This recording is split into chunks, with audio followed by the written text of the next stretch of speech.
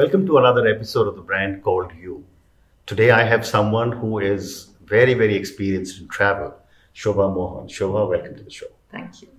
Shobha is the founder of Rare India, which is an organization she has built for experiential travel. She herself has traveled extensively, and interestingly, she is a zoology graduate who did journalism and mass communication. Conscious luxury travel. What does this mean? So, if you look at the collection or the community of hotels we have, all of them are unique in 2-3 ways. One is, of course, most of them are out of the usual tourist circuits. Correct.